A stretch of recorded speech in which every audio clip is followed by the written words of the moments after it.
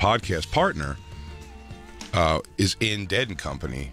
O'Teal, I don't remember his last name, but he's in the band with John Mayer. So he's done the podcast with O'Teal and Mike, and he used to hang at the Cellar all the time. And then one time, Noam even made me sit down and have an awkward conversation with him and Katy Perry. I mean, I used your name. Yeah. When I talked to the talent, I said he and Big J know each other very well from the comedy club. Yes, Comedy Cellar. You think he likes that if I do that when he comes in? Oh, John Mayer, dude, good to see you.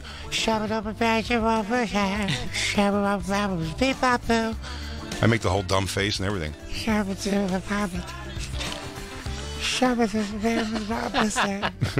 And I don't see myself as a twink. Did you ever see him live? No, I'm not really familiar with him. He rips, dude. I'm not a big I know he's a great. I'm not a big on the music, but man, that guy can play the guitar. Yeah. He once sang a Pearl Jam song to me, serenaded me. Why are you not out there in the lobby, dude, dragging him in here? We have so many connections to John Mayer. It's nonstop. Yeah, because him and Pete Corielli were friends. War friends. Christine's trying to nag him.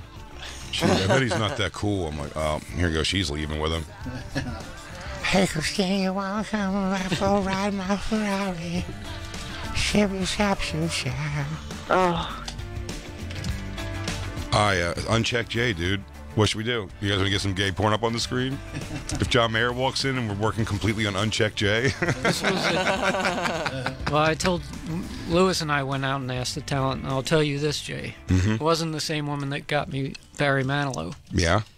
They didn't seem as enthusiastic. Yeah. Because I said that, and he said, I got it. Oh, really? And then we were about to walk away, and I turned back and I said, we're in Studio 3, in case he does. They didn't even ask. You yeah. bet. Oh, no, they dude, had never asked. Yeah. And I walked away thinking, here he is. He's not coming. Here he is. Man. He's actually not coming. Top of my lungs. Were we right about our feeling when we walked after we asked? Yes. What no, happened? he hasn't come out of studio yet. He was supposed to be out at 5. So there's still time. So there's still time. Still time. Jacob, go let someone know, though. Somebody go let somebody know that we're on for 2 hours, and we'd like them to come in whenever. There's a pick set, too, that we were kind of avoiding. Someone was waiting in the hallway like a... Oh, please sign this? No, more like to... a buffer? Someone to make sure people... a buffer. Oh, a pick set. I think you meant a set of guitar picks. Yeah. No, like setting a pick, like a human pick. Got you. So we kind of did like Keystone Capers. Like we were like going in and out of hallways and shit. Well, Black Lou, you have a low center. You're built like a fucking fullback, dude. Damn right. You go in there, wipe through that pick, first of all. Pancake fucking fold that asshole. I mean, we can go back out and try. Yeah. Who do you talk to? I only know our talent people. Are you texting someone now? I am going to text Jim just to see. Say it's like, hey, we'd love to have him come in. We both... he sang a song to Lou before. I did not know that. DJ Lou. Yep. Said he was serenaded by him. What Pearl Jam song did he sing to you? It was called Chloe Dancer. It was actually a Mother Love Bone song. And when he sang to me, I went underneath the console and hid because it was so awkward, but also very beautiful. Well, I'll John Mayer Pearl Jam you. Hey, legs can't find a butter man. Shiver shabba butter man. Hello. Yo, shiver shabba man. I'm not feeling it. Is that good? No. That doesn't make you hide under the... No. So it's not awkward to hide under the desk? He wouldn't stop. Jam spoken classy. Jam spoken classy. Whoa, still alive. Whoa, still alive. He ran. Slip it on, baby, don't put your bone paper concrete. Should we go back out there or are you good? Mike, you can't go back out there. You have to talk on air. That's what I thought. Uncheck Jay. Christine was 2 clicks from putting gay porn up on the screen. Oh, there he is. Short-haired Johnny. Oh, he's shibby shabbing. Short-haired Johnny. What's he looking now? Long-haired Johnny. Does he have long hair? Fashionably long, you know. Yeah. It just falls beautifully on the nape of his neck. Of course. He's so famous. It just slightly goes over his, what is some sort of... just like leather necklace. Yeah, it's not really a Johnny Depp necklace. Or it's thin. Isn't it great? Like, there's a point of wealth that you can get to where it's cooler. Like, it looks dumb if you have like a big, like, oh, my necklace costs whatever. It's awesome when everything else around you is so great that your jewelry can just be Oh, this just means something to me. It's just a little thing on a small, thin chain. They're like, oh, this is a piece of rawhide that a Navajo medicine man gave me once when I was visiting with Robert Redford. Yeah. They all have a story like that. This is a little, it's a little container that has Taylor Swift's thatch hairs in it.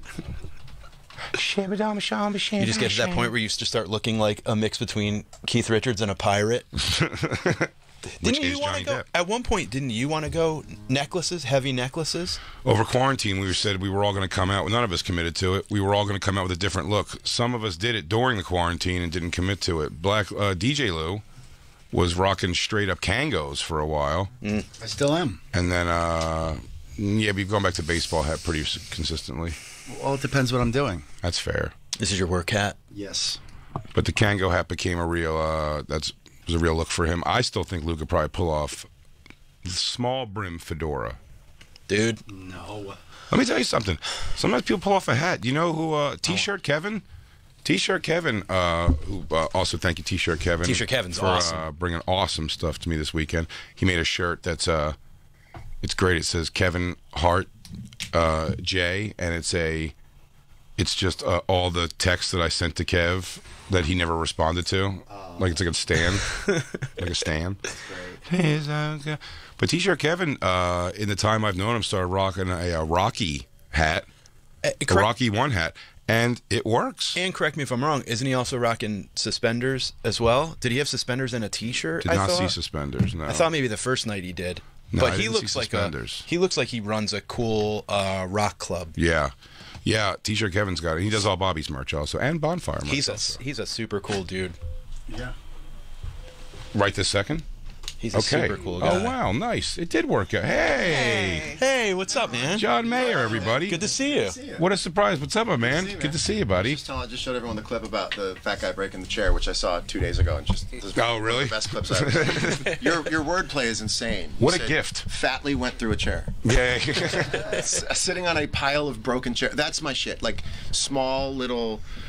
Just funky language is my favorite thing in the world. Yeah, me and John had met a few times when we were working back. You were working back the Comedy Cellar. I used to watch him at the Comedy Cellar, and he was so good that I said to myself, I'm going to do that too. And it almost ruined my career, so thank you. We had a chat. It almost ruined your career. Oteil and I co-host the podcast. Yeah, no, I did the podcast with you guys during... And Billy. Yeah, that was so great. Are you as interested in, like drug talk as they are? The power of mushrooms, and I mean, are you? Oh yeah, Mike's all spacey on that shit. So you are. I do. Yeah, I've been doing ketamine recently, and mushrooms. But I don't have to talk about it. I'd much rather do them. You know? But if they want to talk, I'll talk for sure. Yeah, talking about drugs is only cool for people who have actually done drugs. Well, you know what I loved about you being on was that like you and I were geeking out about watching old interviews of Jerry Garcia and Bob Weir and how they would kind of like set each other up and also like what I wouldn't say on the air is that Bobby was all effort. Wait, hang on, John. This is on the air. Bobby was all effort, and Jerry was just naturally funny. Right. Bobby would like really pedal. Yep. And Jerry just had the joke. It was naturally funny. Yeah. He was. And Jerry was just naturally funny. Right. Bobby would like really pedal. Yep. And Jerry just had the joke. It was naturally funny. Yeah. He was Dave's speed. Yep. And then there were a couple of those when he nailed it, when they were like, has fame changed you? And he's like, now when I get a pistachio that's closed, I don't even bother. That's from a press conference or something. That was great. Yeah. But then you could tell Bob went in with like, when people bring their things in? Sure. And you can tell they brought them in and they don't work as well. And then Jerry was just funny bones. Oh, that's the best. Are you out of the comedy biz altogether? You don't get the itch at all anymore? No, I don't get the itch. I understand comedy really. I'm like an acting teacher who would never be in a movie. I understand comedy. I can give notes. I can give you the pieces of a joke, but they won't buy. They just don't buy me doing it. You know, before you were doing stand-up comedy, I think we've talked about this before a long time ago, but I thought the funniest thing, I was on the road somewhere and saw, I believe it was MTV, where you went around in a costume at your own. I had a pilot on VH1, and I think I was the first guy to disguise myself and talk to fans. It was, I mean, but it was so funny because he'd go up to like the guys who definitely were there for their girlfriends, kind of thing. He like sought them out. It was so funny. Yeah, I was in a bear costume making fun of me, and then you would see on Kimmel Drake dressed up like someone. So I do think I was the first person to talk to my own fans who didn't know it was me and kind of make fun of Pioneer, dude. Yeah. I mean, I'll take little thing. Did you ever see someone do a joke and you go, that joke wouldn't exist if it weren't for me? Oh, no. I never have that. I wish I felt that good about my comedy. Is there a ripoff of you out there that every time you look at them, you go, that guy is just a pure ripoff of me and I can't stand it? No, I don't see that at all, but it is funny, like, to see, like, the people that do have, you know, kind of thing, people that are getting successful now that I'm like, oh, I know their origin. Yes. Like thing for sure. I would never see it myself, I don't think. You did a joke about Michael Richards once, and I think about all the time. Yeah. That the worst thing is probably him walking around with other racists going, hey, man. yeah. You probably haven't done that joke in forever, and I won't ever forget it. Like, the idea that he now has people going, hey, man. Yeah, it is the worst thing. Some people are like, I get it, dude. Like, no, it was a joke. Hey, I just thought that I think about, it's funny what jokes you hear and you think about years later. That was Hell yeah, man. Anyway, I'm sure you guys have to go back on dude, that. Thank you. It's good to see you, man. So much, man. I'm a super fan. Good to see you in person. Congratulations, nice man. Thank you. Yeah, excited for the station. I got a channel. So. Oh, yeah? Yeah, I got a channel. We'll promote. Please, when you come back in, come on and promote. And let me write my career suicide note first. Yeah. And then I'll come on. Yeah. Good to see you, man. Good to see you, John. Man. Thank you so much. Now, I do have a legality question. He clearly had no idea we were on the air. What do we do about that? I mean, it's out there. They didn't tell me we were a live show. I said we were doing a show. I know, but he said I wouldn't say this if we were on the air at one point, and then he said, I'm sure you guys have to get back on the air. You said we're on the air. Who did? He said, did. Oh, I did, but I don't think he... I think he had like a... Sure. I mean, we have our things on. I know, but he was nowhere near a microphone, but Christine did crank it towards him, which is hilarious. And then he leaned in. No, but when he leaned in, he said, the thing he said before that was, I definitely wouldn't say this on the air, but... And I went, this is on the air. And then I think he was like, oh, yeah, right. And he started saying it into the microphone. I don't think it was anything horrible. No, I don't think he said anything horrible at all. I'm just, first of all, he came in here and complimented my comedy by joke several times. Yeah. So, ooh la la, Aren't you glad that's on the air? Aren't you glad that's on the air? You're like, yo, John, shut up. Can you say dog belly? Oh, dude, put on some of that again. I gotta say, Jay, you are hilarious. Lewis and I pulled a U and bashed the talent people before because we didn't believe in our own power. What'd you do? Jim? Not bashed them, but we said they're not going to do it. Yeah. They don't. He said they were dismissed. I mean, listen, you know what you saw, though. They were like, yeah, we got it. But just let them know these guys know him. Yes, totally. So we lost faith in ourselves, like is tradition on the show, and he walked in. You know what? Sometimes that's almost like a fun sales tactic to kind of play like down, and then they go like, "Oh no, it's cool." You know what I mean? Sure. You're like, "Oh, kicking the dirt." Christine, like, I'm sorry, I'll blow this. But his dick was right near you. Did you feel it? Yeah, it was so hot. You felt it? It was hot. You could feel the heat. And I could feel the heat coming She was off trying. of him. His dick's like She an was trying to Amish neg. fireplace. You were trying to neg earlier. She's like, he's this Oh, and no, he's that. he's very sexy. She was like, Of course.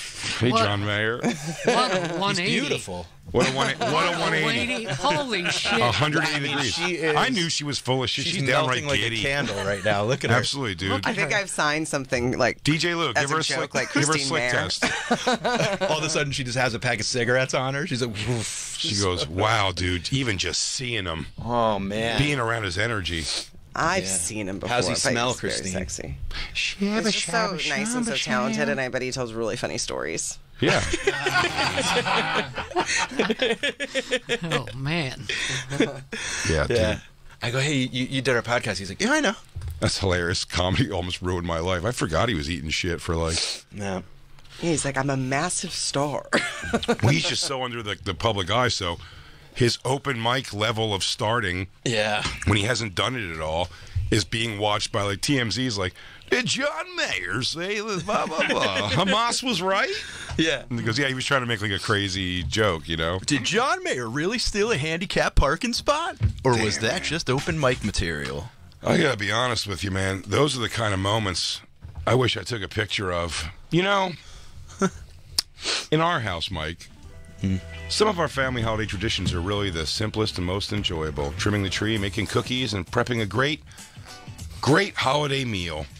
Well, each year there's new memories created in moments that are really special, so we capture them on our cameras, and then we share them with family who can't be with us, thanks to Aura Digital Picture Frame. It's the perfect gift for people you love. This is not the digital picture frame you remember from years ago. No USB or SD cards, no hassle at all. It's easy to use and even easier to set up. The app walks you through just a few steps and boom, you're ready to go. Now Grandma can see just how well her famous recipes turned out. And our parents right now, Mike, would be looking at a picture of us with John Mayer if we just thought to say, hey, can we take a picture with you? Hey, can we take a picture with you? Oh, we forgot to say the whole, like, oh, remember you serenaded Lou under the table? And that sounds like I'm saying they had sex under a table. Yeah, remember the time you serenaded Lou under a table with Pearl Jam? Remember you serenaded his dick hard? Yeah, until he gave you his Pearl Jam. That's what I call cum. Pearl Jam. Isn't that what it is? No, it's not that. I've never thought that before in my life, but now that I've said it, I think it's fantastic that Pearl Jam should be what a word for cum. Hashtag Pearl Jam, everybody. Yeah. And Big J said it first. Copyright. Hobo copyright. Christine, mail it to me. Right, Pearl Jam is cum. Certified, and never just open it. mail it to me, and please, let's never open it. Just put it away. Are we still in the read? Pearl Jam. Yes. Great. Edit. Lou, go ahead. Listen, you said... We're not even on the air yet. He started coming in the middle of a spot. Don't worry. We did the scissor. Okay. Oh, we did the scissor move? We did so the we're scissors. Good. Okay. Good. As long as we hit the scissors. Everyone, Grandma can see how good her famous recipes turned out. You can give the gift this holiday by visiting auraframes.com, and you get $30 off their best-selling frames with the code Bonfire. These frames sell out quickly, though, so get yours before they're gone. That's auraframes.com, A-U-R-A, frames.com with promo code Bonfire. Terms and conditions do apply. Yeah, that did start to take a left, Lou. I do apologize for that. I was stuck in the moment. Christine is a giddy girl. Look at her. Oh my God. She has a glow. Yeah. She might go Jill. She might go Jill on the break. I think that him and I would be good friends if we got to know each other. Yeah? Like if we got to hang. Yeah. You love that so much. Yeah, You just want to be around him. I like to talk gear and shit. Is he into drugs and dogs? Just dogs. No, it was funny. He came on the podcast and literally, like, when it got into, like, the power of psychedelics and all this, you know? Mm-hmm. He was just kind of like, whatever. Because it was a drummer from the Grateful Dead, O'Teal, and I, and him. Yeah. On Zoom. Which is hard as fuck. Because, you know, like, it's hard to do that with, you know. Yeah, it's a lot of people already. Yeah, and one of them's 80 and has taken acid 10 times a day for every day for his whole life. No, he has the same energy to me as, like, when SDR show, we did a Zoom with Brandon Boyd from Incubus. Yeah. And I was just like his whole, I'm like, whatever, you're great. But it's funny because he's got the thing, everything about him when you watch his thing is so hateable, but he's just gorgeous and talented, and you realize that's all it is. Like, I'm hating him because he's nailing it. Because he's perfect and beautiful. Yeah. Yeah. Brandon Boyd, he was everything I was thinking. Brandon Boyd was no shoes, linen pants, button-down shirt, but, you know, flowy and sleeves open, but you could tell he's, like, thin still. His fantastic long hair around his modelly face. It was... He smelled like the changing of the seasons. He's sitting like by... He's sitting by like a sunned window, you know what I mean? Yeah, like, of course. Sun's coming through, so he's kind of got a glow around. He laughed at everything I said. He was beautiful. I felt like I was really kind of like jiving with John when we were doing the podcast, almost kind of giving him like... These guys and their mushrooms. Right? John, is this you? John, are you this guy? Hey, John, I have a grill here. If you're ever in Connecticut, I'd love to have you over. How do you like your steak? Medium well? I trust you'll be bringing the lady. Yeah, he's just a fun... I watched him walk into the cellar one night, and he was in like... Jacob, did you get to smell his hands? Not me, but I don't know who's more in love right now, Christine or Lou. Black Lou? He just showed me The picture you got. With Yeah, him. Black Lou's. You got a picture with him? He's Lou's- giddy. did, yeah. He's giddy. Black Lou's literally doing the step forward, step back, all step we need forward, to step do- back, like you're having pissy pants feelings. Go ahead, show Jay. All we have to do is just impose our heads on your body for all of us. And that'll be the Bonfire Christmas card. Hey, Wow. damn, you're cheesing hard. He walked into the cellar one night in like sweatpants that like you'd wear to like walk a dog in the rain. Yeah. You know what I mean? Just paint on it, like whatever. And you would have like a Greek god walked in the room. Yeah. Like wives literally like stabbed their husbands in the neck with forks, and like girlfriends just like everyone just like gravitated towards them. And guys were like, I can't be mad at her. Yeah, dude, Christine didn't even. She was just looking at him and she just moved the microphone like over. She was like, I stood next to him for scale. yeah. It was tough for me. So He did. I had to keep the door open, and I did not want to stand next to that god. Yeah, he really made He's you look so like a much bitch. better looking in person. He's a good looking man. He's good looking. He's tall. Plays a mean guitar. That's the worst. I mean, he's like beautiful and extremely tall, and this is going to take at least 2 weeks for me to work off. Likeable. Brilliantly talented. In shape. Great voice. From Connecticut. He wants you to take his music so seriously. He makes a wretched face when he sings with his beautiful voice. I also feel like if He has you- to throw that to you that way. I mean, the thing that's so captivating about him too is that he came in here and immediately complimented you like 2 or 3 times, and then asked you deep, profound, "Who's out there doing you right now?" What a fucking, you were like, and I wanted you to be like, I don't know, a whole genre is fucking stealing from a whole generation's doing crowd work. He said, you remember my joke for my special? That's nutty. Hey, you you didn't went- even remember that joke. He goes, it's things like that. He goes, I like the au jus on the word. Oh, give me a little taste. Give me a Give me some little taste of tang. that dirty Give stuff. me a little horseradish on that. First meat. one's free. I'm going to have to pay you for the next You one. went. You went.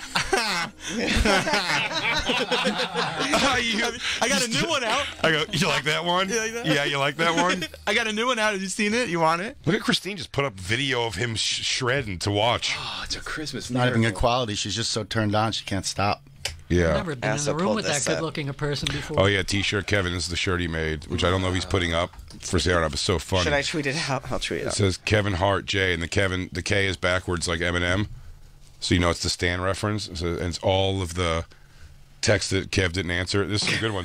Good luck with the new movie, brother. Looks hilarious. One's just, hey, buddy. Oh. Hey, Kev, it's Big J. Is this still your number? That's my favorite. How fucking fun are the Sixers? Yeah, that's my favorite one. Is this your number? It's called the Degenerates. I like it hurts more now if this is your number. I want to know the order too, because if hey Kev, it's Big J, this your number, and then like 7 more come after that, Dude. that makes that one even more sad. God damn it, that's so funny. Hey, buddy. You get a chance to watch the special. Really, why have we not? By the way, that's the creepiest one. Really, why have we not caught up at all? It's like some Kevin Hart. I don't know you, man. Good luck with the movie. Who brother. are Looks you? Hilarious. We Guess out it for didn't 5 work minutes out. when we were kids. You think every show they go, and if this guy shows up to the door, you fucking let us Yo. know, and you get security. He should do this for like literally like when a dude won't leave a chick alone or a chick won't leave a dude alone, and you can like goof someone and be like, oh, I got you a T-shirt for Christmas, and it's just like, hey, you up? Like, I'm so sorry, I'm such a dick. Like, Here's the thing though about the text. This is hilarious. There are responses like in between. It's not like 11 texts, no response. They're No, just no. a little more sparse. No. These are all in a row. These aren't all in a row. These are just ones that he didn't respond to. Oh, okay. But I mean, yes, no. I'll tell you what, dude. When you can, check out my Netflix half hour. Then next one was definitely. You get a chance to watch the special yet? Next thing, it's called The Degenerates. yeah, it hurts me now if this is your After number. that, hey Kev, it's Big J. Is this your number? It hurts more now if this is your number. Oh man, Jay. Really? Why have we not caught up at all? What a great shirt, dude. Who made Yeah, it? T-shirt Kevin. He's so The goddamn guy does cool. the merch and makes like made all the. He I makes all need the one of. I need that one. Yeah, no doubt. They run small. Dude, just to T-shirt let you Kevin. know. It's fucking. God damn it, that's funny. Dude, another city that we were in that fucking bullets rang out when we were there. Jesus Christ, man. City, dude. I'm the death bringer. Me and Mike now, Indianapolis. Maybe it's Mike, I guess. I think it's Young D. It might be young Dylan also. Yeah. But me, Mike, and Dylan 2 times on Indianapolis, shooting on the street right It happened 20, 30 yards from us tops. Right in front of us, yeah. We just didn't see it happen. We heard the shot and saw everybody run. We saw the aftermath. But the guy was like right there. Yep. If we would have stood there while everybody ran, we would have seen that he was there from the get-go. You went, those aren't fireworks, when I turned to you. Yeah. And then... this week, the tree lighting in Cleveland. Look up the stories. See if there's any follow-up to this, because it was in the news. 2 teenagers. Oh. 2 teenagers. Sorry. What, John Mayer wants to come back? No, I just want to... we have to act like the first half hour didn't happen because you didn't know he was on the air. I was giving myself credit for this brilliant move. Like, I was going to get I got John Mayer in here. I want to say thank you to Mark Zito. Oh, okay. Thank you, Mark Zito. He got John Mayer in the Towns Department. Yeah. Thank you, Mark Zito. Thank you. I love you, Mark. I feel good, dude. He made Christine wet. He made me feel great about my comedy. Yeah. I tell you what, when I said he remembered me from the thing, I thought maybe he'd remember me from the Comedy Cellar. Maybe. He's one of these guys. He still watches my new thing. Dude, the inside of his head is beautiful too, not just the outside. He has a compartmentalized. It's making me feel great about myself. What was the date of the shooting?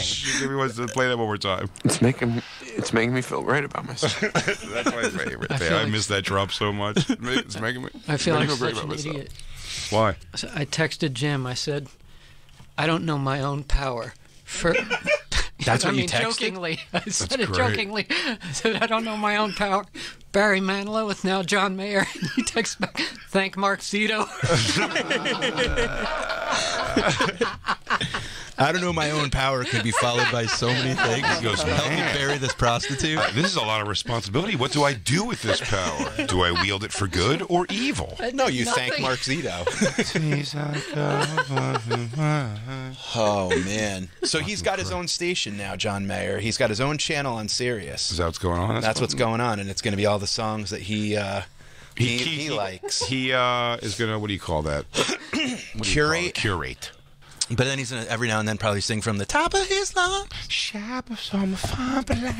Great, so he'll be back. We stayed at a place that, man, that hotel is like, it's like being in a snow globe. It's fucking, let me tell you something, and I mean this. I love that club. Yeah. I love the location of the hotel. I don't know what I would change because it's probably dangerous to walk further than you have to walk from hotel to club. Zombie town. And then leaving, it's just great. You can go across the street. I love all of that. But that hotel is fucking bananas. It's amazing. It was a mall. Right? Every time we go, it's a mall, but it's a terrible mall. Yeah, there's like the world's largest post office. It's got a pizza place, a post office. Holy shit, dude! There's a wedding. It's so weird. Every time we're there, there's a wedding. So it's almost like you explained it perfectly. It's like being on the inside of a cruise ship. So there's people that can go out and look over down the railing into like a common area. They have prom stuff there. They have whatever, right? That's what it looks like, right? So we're walking. Put this out. We're walking on the second floor. Oh, dude, that was just hilarious. There's a wedding happening down on that bottom floor. And what, like... By the way, those rooms there, which we used to get... Yeah, I got that once. Those rooms are better over there. They have a living room. They do, but also there's... But you have to hear definitely the stuff of, And also the weird guy that was watching the wedding.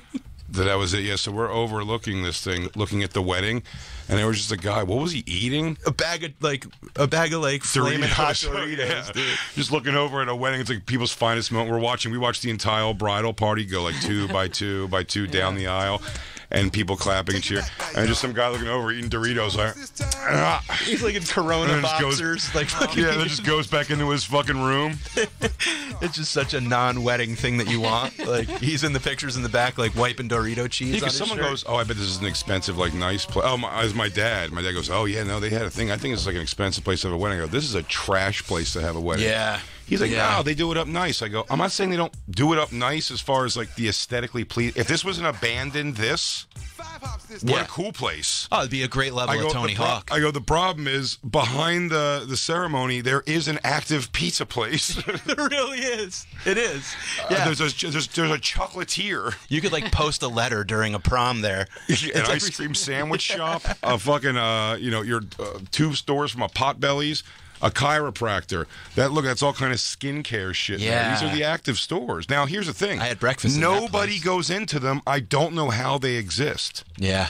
I went in there for breakfast. What do you mean? It's just an empty. It's no weird. one goes. There's never just like foot traffic in that mall. It looks like that at all times, but there's functioning places in there. And I took a picture that makes me really look like an Ansel Adams, but it's just the place is so picturesquely beautiful. You can't not take a good picture, but no one's there. Like there's like That's 5 a skylight people. over the entire. Oh, it's thing. gorgeous, dude. The place is fucking beautiful, But and it's especially a retarded place to It's a make s- either a hotel or a wedding hall or a mall. Yeah. It shouldn't be a mall hotel wedding spot. all 3. Yeah, really. You know what's so funny too? You know what's so funny too is there's like a locked off exit that you come down these grand stairs. Oh, yeah. Where like the bride comes down, and who comes down but Jay? Me, I sauntered. Fucking cigarette hanging out of his mouth, getting ready to come. It's like, here comes the bride, and it was Jay. Yeah. Hey, Pop. Hey, Pop. This building is really, and Pickwick and Frolic, is really like the silk hat on the pig that is Cleveland, though. It's so fucking It's such a bad. dump otherwise. It's so bad. It's awful. And by all accounts, white and black people I've talked to out there, by all accounts, it's scary ghetto and scary white trash. It's like no in between. He said anyone that's Cleveland money is fucking In the suburbs. way suburbs. Yeah, Yeah, like Buffalo. 2 hours away. Did you ever see those hastily made Cleveland tourism videos? That's one of my favorite things. It's the ever. greatest thing Have you ever ever. seen those, Jacob? Oh my God, it's brilliant. Christine, play them both for Dude, Mike Jacob. It's Polk great is- audio. It's just brilliant. He's a Cleveland comedian. Did these a million years ago. A million now. years ago. It's so long, but it's making fun of Cleveland. They're called Cleveland tourism videos. Now, I might be wrong, but I think he was supposed to do some type of like comedy festival in Cleveland, and they pulled the plug last minute, and he did this as kind of like a Is that thank what it you. was? Yeah, Play this for Jacob. this is just the best. Start from the beginning. Fun time. Wait, hang on. Let's see what we recognize. Fun times in Cleveland today. Cleveland. Come on down to Cleveland town, everyone. Come and look at both of our buildings. Buy some food that's prepared near the street. Who knows, you might even see this guy. You should come on down to West 6th Street. It's the perfect place if you're a douchebag. Watch the poor people all wait for buses. Who the fuck still uses a payphone? Here's the place where there used to be industry. This train is carrying jobs out of Cleveland. Cleveland leads the nation in drifters. Here's a statue of Moses Cleveland. He's the guy who invented Cleveland. Yeah! There's a bunch of seagulls at the end. The second one's great too. And then play the second one. The second one's better. great. Yeah, I like the beginning. He goes, more times in Cleveland. He gets real Seeger on the beginning. This is so good. Fun times in Cleveland again. Still Cleveland. Come on down to Cleveland town, everyone. Under construction since 1868. See our river that catches on fire. It's so polluted that all our fish have AIDS. We see the sun almost 3 times a year. This guy has at least 2 DUIs. Flats look like a Scooby-Doo ghost town. Don't slow down in East Cleveland or you'll die. Our economy's based on LeBron James. Buy a house for the price of a VCR. Our main export is crippling depression.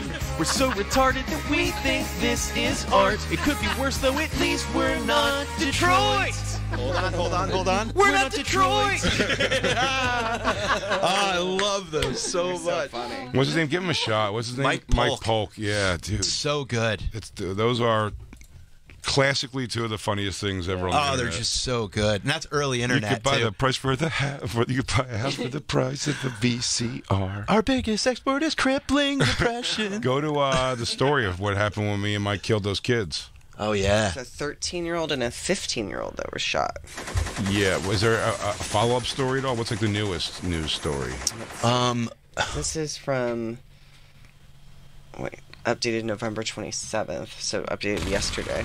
Okay, I'm sure this is good. The 13-year-old suffered minor injuries. The 15-year-old is listed still in critical condition. He says 2 juveniles are in custody in connection to the shooting. Last night, what I should have been an evening of celebration ended in tragedy when 2 juveniles were shot amid a large fight that broke out after Cleveland's annual tree lighting event in Public Square. Huh. So we were walking across the street to the club at what, like 6:30ish, 6:20, right? We went a little bit early that one, 6:15 or so. 6:15, 6:20, and there was like an insane fireworks show going off. Weirdly, like building window level. It was a low fireworks show. It was seriously like a Disney finale. Like 4th floor level, like it was weird. It was very strange. I'm telling you, none of it was like high up in the air. I was watching it through the reflection of like car windows and shit. Yeah, it was very strange. So when we were walking by, it was like guns. It sounded like a fucking war zone. And then so that was 2 or 3 hours later, then, huh? Because at the end of it, it says 8:45. What happened? Because we were watching just like a sea of people walk down that one main drag. That like tons and tons of people. It's wild. Keep going down. Let's see. Who's in custody? Go back up. Does it say who's in custody? It says 2 juveniles. 2 juveniles. Oh, the 2 victims were taken. 2 juveniles shooting each other at a fucking over a fight tree lighting. Yeah, fight broke out over who got a candy cane. It's a mess of a situation. It really is Stinktown, USA. But damn it, that club is out of this world good. The food's incredible. The crowds were unbelievable. Right? Dude, Nick that owns it, holy shit, this guy's the best. Yeah, sweet. He's like 81 years old. Scott. Sam, all of them. The whole team over there. We went to the Rock and Roll Great fucking club. We went to the Rock and Roll Hall of Fame with your pop. Yeah. That was fun. We did. I was crushing White Claws. Yeah, we got a little boozy at the... Mikey went to go shred in the garage. Yeah, they had a lefty. So at the Rock and Roll Hall of Fame now, they have the garage. It's basically like a studio where you can pick up instruments and play and like just jam out and stuff. And so they had a lefty guitar. I'm lefty, so I picked it up. So Shred Zeppelin over here. And then I'm playing with the knobs, trying to be cool. And this guy walks over. This is really funny. So what it is, the setup of it is, to give you a full picture here, it's like every guitar, there's like 7, 8 guitar stations, if not more. And they have lefty and righty at each.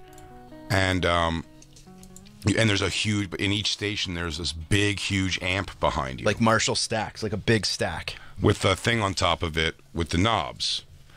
And Mike was over there dealing with the knobs, like trying to change the tuning and the whatever. Yeah, I'm like fucking David Gilmour in Pompeii. I'm like playing with shit. Fucking. And I think they go, I think the sound just comes out of the thing above your head. Right, there's just a little speaker above his head, and Mike's like, "Oh yeah," and then one of the workers almost be like, he came over. What are you, an asshole?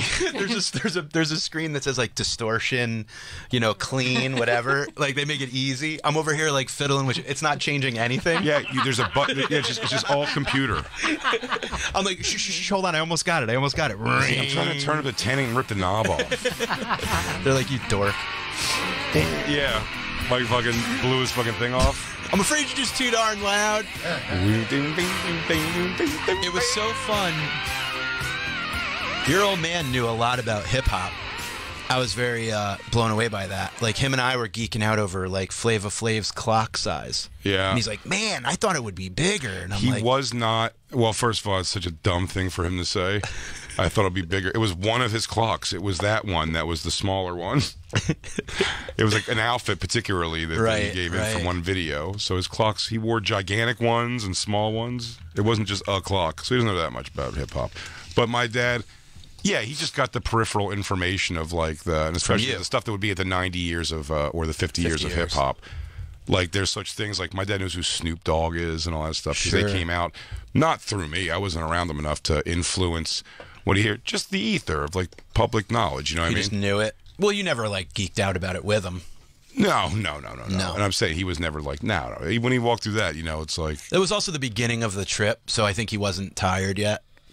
Yeah, he had to take he went to sit down a few times. He sat down next to me when I was playing guitar, and I sat on the arm and played him night moves. Working with your mom boobs, bing gang gong gong, gong gang gong gang, gong gang boom gang gong gong gong. So could have used a few pounds. That place is terribly anticlimactic, though. It just it's you go cool, up to the top now. I used to think it was a special exhibit, but you go up to a couple things from Pink Floyd's The Wall upstairs, which is a place where you can sit down and have a drink. Literally now you just drink under the wall. It's not the wall. No. It's not pieces from the stage set or anything. It's just a display with I think the original teacher blow up thing, like the blow up from the blimp wall thing is over it. I think that's real. I don't know Pink Floyd that well. But it's just, and yeah, then you just go back down. It's very boring. underwhelming. Yeah, it's very boring. It's a lot of escalators. It's just more escalators than anything. Oh, we should look for that lady who, because I always skip through like the early, you know, like the Winn-Dixies and all those kind of like bands and stuff, with banjos and the old early dresses and stuff, like Lead Belly and like yeah, all but that no, shit. not even that. Like just like when like I said, when it goes like the Sam Cooke and all that stuff, I'm like, Sun Records and all that, yeah, like Elvis and. But we should have seen they had that girl. They were playing her on a Stern Anthology again the other day. What's the lady who did like the dirty? She did like dirty old jazz.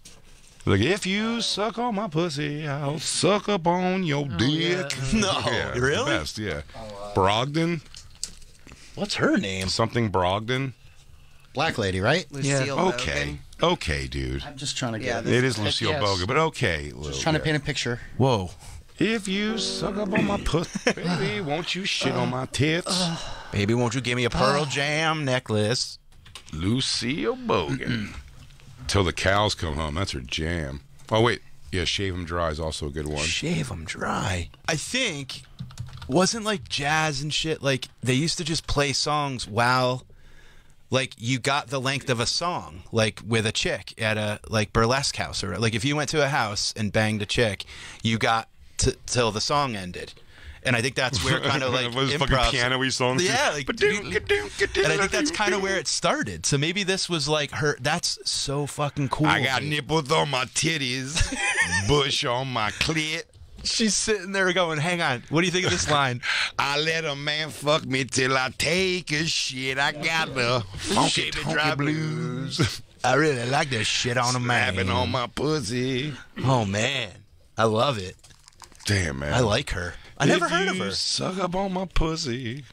I'll suck. It got like big for a minute. So you basically made up a line in your head that you thought was in the song. No, I didn't. God damn. Huh? Shave 'em Dry too. Come on, Doubt really? it. Oh no, it's the same song. I wonder what shave 'em dry. What does that mean? Shave 'em dry. Dry shave? Dude, you're such a prude. Dry shave?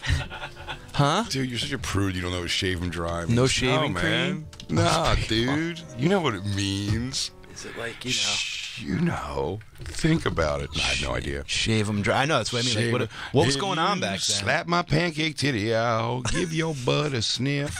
Is John Mayer still in the building? I got some lyrics. Yeah. If you suck up on my pussy. John, give me a B minor. Suck up on your dick. Take it for a walk with me. Yeah. Bring it around the block. Did great. All the sides. Yeah, I sent a picture. Mashed taties. Yeah, stuffing. Green bean casserole. It was great. So your brother didn't have to go get a turkey from the bar? No. You didn't have to go wrestle a fucking. I thought about that so many times this weekend. I was like, I wonder if right now he's bar going, turkey. Give me it. Give it. Mine. Give it. Can we share it? Just doing wishbones with a fucking alcoholic. Oh, Jacob, I saw a thing I want to try with you. I think it's be a fun prank. I saw a video this morning of a black dude who goes to. Did you see this, Lou? Who goes to Detroit with a see-through backpack that's got $35,000. It's fake money in it, and he just goes up and tells people he's from out of town. Has he have some fun in Detroit? And 100% of them try to viciously rob him. Oh my god! Like, he has to eventually go like, "It's a joke. It's a prank. It's a prank. It's a prank." Holy shit! One guy said he said it's a prank. He goes, "Come on, man. I got kids. You can't play with me like that." And then they shake hands afterwards. It's fucking crazy. It's on World Star. Of course it's on World Star, Christine. It's my only news source. No, it's on CNN.com. That's where I go after Lobster Tube and the nipslip.com. If you suck up on my titties, I'll suck up on your dick. If I wrote those lyrics, Mike, let's build from that on a song. Let's do it. Now that I know it's fucking shredded clock in your mind all the time. I'll sniff up on your hiney, lick up on my toes.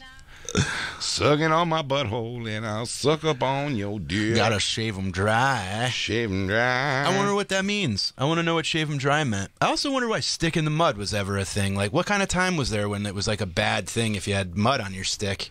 You ever think about that? Like, why would stick in the mud? We just take it as it is, right? I always, again, Maybe I was fucked up the way I was raised, but I always said stick in the mud was like fucking getting fucked in your butthole. It's not even close to it. What? This guy's a real butt fuck. Oh, this guy's a real dick in the asshole. Yeah, I left a bunch of Pearl Jam in my mud. You ever think about that? Why was stick in the mud like a big deal? Like, he's a real stick in the mud. What's wrong with having mud on your stick? Was there a shortage of sticks? Now they're all mud. Did you find something? I never thought of it. No, just researching. Oh. About what? Lucille Bogan. Shaven dry? I just want to see what she's about. Yeah, we got her. She's turning me on. We got our Christmas tree, and it's the dumbest Christmas tree. Why? It looks pregnant from one angle. The tree looks pregnant. From the other angle, it looks thin, like it fell off a truck on the way. Really? Yeah, it's bad. It looked good outside, but it did not make it. I don't know. The neighbors are seeing a very shitty angle for sure. Yeah, it's bad. And now they're all gonna know, dude. We got into a beef about lighting the tree from the bottom to the top or the top to the bottom, and plugged in or not plugged in. You and your wife? Yeah. A beef. Not a beef. We're fine, but you worked it out.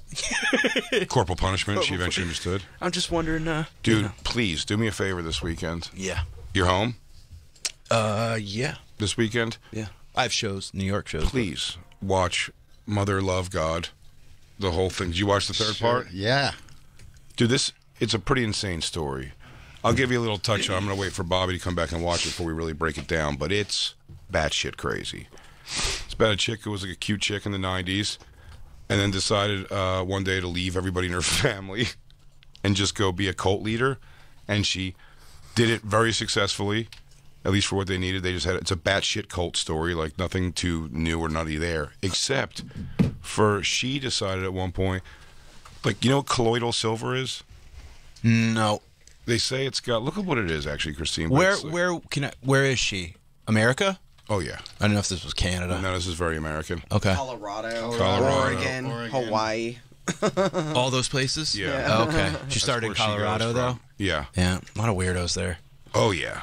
And a lot of people who are looking for a weirdo to follow. Hell yeah. Because you know what's funny? These, for the first time I've ever seen in a cult show, the cultists seem so normal except for the fact that they are die-hard by this cult. Does that make sense? Like there's definitely dippy people in that cult, for sure. You watched it, Lou, right, I assume? Yeah. There's definitely dippy people in the cult, but there's also people in there, like, they're like, all right, so Mother is going to ascend today. She believes, dude, there's so much good in this, Mikey. She believes her angels, who she has direct contact with. Uh-huh. Kristen, you got to bring up the picture. She has a board of all, like a poster board that she's made that's their basic, that's their Christ on the cross. The Galactics. The Galactics is her angels? It's her angels, but the Galactics, when you see who they are, it's an interesting group. The 86 New York Mets? Oh, I wish. Maybe. Those are my Galactics. Maybe one of them, because I'll tell you who is the honcho. There's two head honchos on either side of her, one on either side of her. One's a drawing of some guy I've never heard of. The other one, Robin Williams. Are you serious?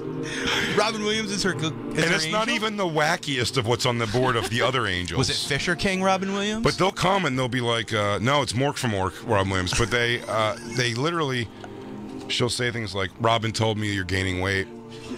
Like Robin says you're fat. She got a message from Whoa, Robin. that's her board of... Look, of angels. Robin Williams, a drawing of some guy, the Crocodile Hunter, Michael Jackson, Whitney Houston, David Bowie, Gene Wilder, John Denver, Chris Farley, Tupac, George Burns. Michael, George Burns, Lily, Mr. Rogers, Carol Burnett. Is that Bob Marley down there in the very bottom? Yes, Bob Marley is also in there. Jim Croce. Jim Croce. Christopher Reeve. Dude, is that Frank Zappa? Walter Becker? Maybe. Right below, next to George Michael, south of David Bowie. Maybe. Tupac. I mean, is that Larry David under her ring finger? Let me see. It possibly could be Larry David. I don't understand Donna this. Summers? Where? Underneath her pinky. Who is that? Oh, no, it's Carol Burnett. Wait, I thought... Carol Burnett's under her pinky. That's her... Jonathan Winters. Right. Jonathan Winter. And then, oh, look at... she loves comedy. What's it called? Crocodile Hunter. Gene Wilder. Oh, there's a picture of all. We can see all... Oh, Regis made the cut. Jerry Lewis. Swaze. Trump. Salvador Dali. Trump. John Ritter. Is Trump the only alive one? Kenny Rogers. No, Tom Cruise is alive. There's really no rhyme or reason. That's why it's throwing me off. A lot of these people are Where's alive. Tom That's what I Cruise? mean. I'm like, yeah. Tom Cruise? Oh, where's Tom Cruise? Right here. That's not Tom Cruise. No, that's Christopher Reeves. By the way, Swayze. Christine, they do look Walt Disney. Swayze, Prince, John Candy, Aretha Franklin, Jerry Lewis, Regis Philbin. Say Richard Pryor already. That's Jim Henson. And Kermit. She's got your boy Kermit in there. I did not notice that Kermit made the cut. John, this is like the poor man's Sergeant Pepper's. And then another drawing of somebody. Julia Child also. Yeah, everyone's dead. Hey, who's that with the pipe? Is that a young Rodney Dangerfield next to Trump? Yes. Ugh. It's Rodney Dangerfield. Creepy also, looking. Buddy, the whole thing is so batshit, but she gets people to follow her. And by the way, apparently they still do streams. But what they do is the whole documentary essentially is what, and you know this from the beginning because they show it, and you can't believe, you have to see what slowly happens to her to believe what you see in the very first minute of the documentary. They show you them coming in to finding her dead body on a bed. But she takes this colloidal silver as a thing. She starves herself. She's a lunatic. She's just literally needs medication. Yeah. But they all follow her saying she's God, and they do drugs, and then she's mean, and she snaps, and she's anorexic, and she's all this shit, and she starts taking this colloidal silver. Now, what's funny is the people in her cult that do this podcast, this live stream, when they're talking, they go, oh, FDA banned colloidal silver because they don't want you to know all those things. They say it turns you blue and whatever. It turns your skin blue, and like, shut up, okay, like, and like they're talking about it like they're almost reasonable. Yeah. And then the last episode and like a half, by the end of the show, she's blue, like she's blue as Jacob's shirt. It's crazy. I can't believe this happens. Really? It looks like David Lynch characters. I swear like to God. Veruca Salt. Yeah, buddy. When he's got a blueberry for a daughter. They hold on to her dead body for way too long. And then they hang out with her body, just like jam it. Dude, the guy who you will love when you watch this. Yeah. She's called Mother. Is the guy Father. That's her? Yeah. Oh, she's kind of cute. She was kind of cute at a time. She became a blueberry, yeah. I got a blueberry for a daughter. That's what she looked like? Look at her. That's fucking crazy.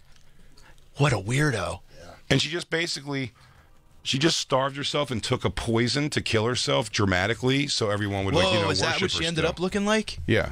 Yikes, dude. It's worse. Did she have a lot of followers?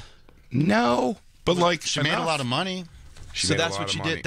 Is that basically like to constitute a cult? You're kind of like, yeah, pay me to continue being your leader. Yes. Yeah. Give all your money to the cause here.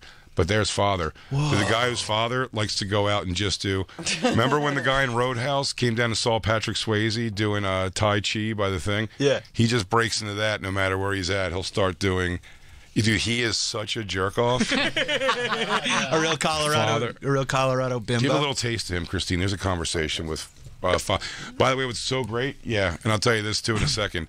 Whoever she's fucking and decides she wants to be like boyfriend with. Yeah. She says I just got word, by the way, from the Galactic Brotherhood of all of them. Like when she goes, okay, like you're Father God. Then she started fucking this dude with a ponytail. Who's the wackiest dude. She goes, wait, he's Father God. And then the young guy's like, I thought I was Father God. She goes, no.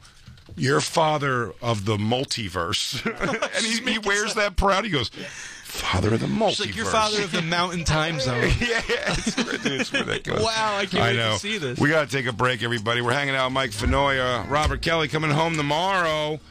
But Mike Fenoya's special, Don't Let Me Down, is available right now at youtube.com/@MikeFenoya.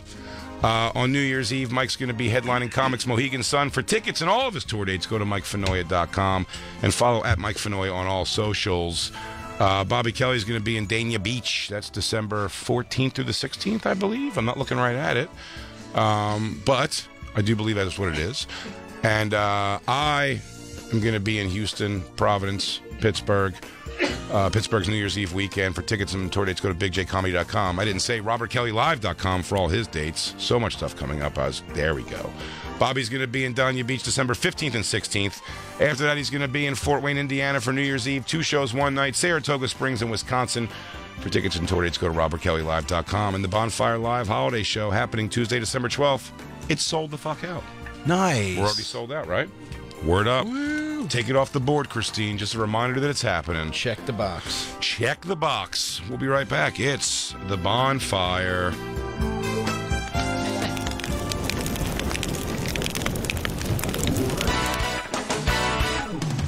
Diamond studs. You lifetime trade-in. That means you can trade up your diamond studs at any time. Your real natural earthborn diamonds are always worth what you paid at Steven Singer Jewelers, and Steven also has the best guarantee in the business with a full 100-day, 100% no-hassle money-back guarantee. Don't wait to get the #1 gift. Go right now to IHateStevenSinger.com and click on his Anita Diamond Stud Earrings. Order with fast and free shipping, or visit Steven Singer Jewelers showroom at the other corner of 8th and Walnut in Philly. Buy real diamonds from a real jeweler you can trust. Steven Singer Jewelers. That's IHateStevenSinger.com. Womp lives alone in a something blob, and he's in there. Slop, might be dead. Aura Frames, everybody. They're in the house. Listen. It's the holidays. You're looking for a gift to give. This is a goodie. Each year, there's new memories created and moments that are really special, and we capture them on our cameras, and now we can share them with family who can't be with us thanks to Aura Digital Picture Frames. It's the perfect gift for the people you love. It's not a digital picture frame you remember from years ago. There's no USB, there's no SD cards, there's no hassle. Aura is easy to use and even easier to set up. There's an app that walks you through just a few steps, and boom, ready to go. Now Grandma can see how well her famous recipes turned out. Give the perfect gift this holiday season. Visit Aura Frames today and get $30 off their best-selling frames with code BONFIRE. These frames sell out quickly, though, so make sure you get yours before they are gone. It is a fantastic gift for the family. That's auraframes.com. Promo code BONFIRE. Terms and conditions do apply. The Bennington Show. Now on weekdays at noon. Have you seen these things where people are realizing that their hip-hop sounds like elderly music now? When I heard that the young people thought Eminem sounded like circus music. Look at this edgy dude. We thought it was cool. Hi, my name is... That does sound like a clown. The Bennington Show. Now on weekdays at noon Eastern and always available on demand. Oh, ho, ho, I love the holidays. Throwing the perfect holiday party doesn't require an entire workshop. Here's my little secret. WineEnthusiast.com. Wine Enthusiast puts the holiday cheer in my seasonal soirees. From keeping my favorite bottles stored at the perfect temperatures. Honey, can you get me another red from the wine cooler? Yes, Mrs. Claus. From stemware to decanters, WineEnthusiast.com is the premier destination for wine accessories, storage, cheese boards, and personalized gifts galore. For wine and whiskey lovers and aficionados. Cheers! WineEnthusiast.com is your one-stop holiday gift-giving destination. Shop the WineEnthusiast.com Black Friday, Cyber Monday, and holiday deals for the best prices of the year on wine storage, gifts, and more. Plus, get free standard shipping on orders of $99 or more. Text CHEERS to 511-511 to get 15% off your first order. Text CHEERS to 511-511. WineEnthusiast.com. We bring wine to life. Discount and shipping exclusions apply. Message and data rates may apply. Text stop to opt out. I was afraid to cut the cord, but once I did, I couldn't believe it took so long to do it. Paying too much for my cable bill had become a bad habit. I either wasn't getting what I wanted.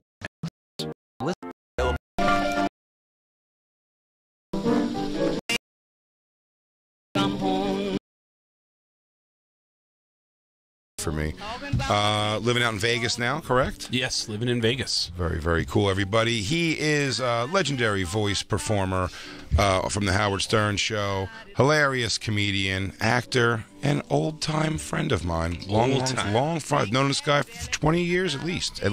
20, 25 years, yes. I'm 25 years in comedy next year. I met you about 2 years in, so probably about 22 years. It is the hilarious Craig Gass joining us, everybody. It's so crazy to look back on memories from back then and how broke we were. I was starting to make some money. You had some pop going on the road a little bit because of the Stern was going big, yeah. Got me on a couple TV shows, and I was starting to make money. But I remember we were all still relatively broke then. Oh, yeah. And I remember a couple of times that I thought, I don't know why Jay's doing that. He could just say, what's up? Like, when we would come from Queens or wherever you guys were living at, and you'd be like, oh, man, I don't think I'm going to do the LIE this time. I'm going to see if I can get around this way. And you just go on the free bridge. On the 59th Street Bridge, yeah. And I'd go, yeah. Like, you know, and you go, yeah, I think I'm just going to try this. And I'd be like, yeah, whatever, you know. It's free, dude. Like, do it, whatever. And I remember you would, like, vocalize it. Oh, You vocalized it. Broke. Boy, did I hate being broke. Once or twice. Yeah. It's yeah, so man. scary. Well, you even told me that, too. You're like, get off, why go exit 17 when you can go 18 and take the, Harlem River Drive up to go back to Connecticut and shit. Yeah, and dude, when you know how to get stuff for free, it's kind of hard to go back start paying for it. Start paying, yeah. When you know how to save money on the road, do you do that? Do you ever like in moments like you know you can get something for free and you'll take something for free rather than pay for it? No, not anymore. I always think I've gotten a lot of things for free that sucked. Yeah. So like, I usually Such do feel as, I like, do what do feel you mean? just like tattoo. No, none of my tattoos. The guy who does my tattoos, Manny, who I don't want anyone to get it twisted. He's the Skank. He's the Skankfest tattoo artist now. Main guy. He does my tattoo. He's awesome artist. But there was a time in my life where I was like, I'll take any free tattoo, and because I got some shitty tattoos. Really? Yeah. What type of free shit? What type of free shit on the road would you get?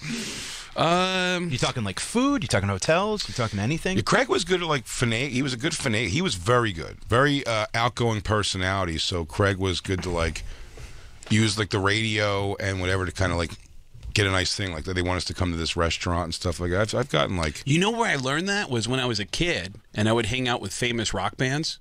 I was shocked at how many rock bands would be like, yeah, let's go to the movies, but we'll just tell them we're coming. And then say, hey, you want some tickets to our concert? And we'll get everybody in the movie theater. And they'll be like, no way. So and then Tesla shows up at the movie theater, and then they get a whole bunch of, get popcorn and snacks for everybody.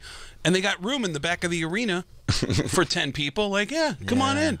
And they would trade out everything. And I was like, this is mind-blowing. Like, you're saving so much money on the road and then also getting extra bodies in the room who are then going to buy merch and whatever. So, yeah, I mean, you learn that you can actually, that it's worth something to be able to get people into the show. So Craig brought to the Boston Comedy Club, and that still existed, down in the West Village. It was, man, some couple of cool ones. They were just like Craig's.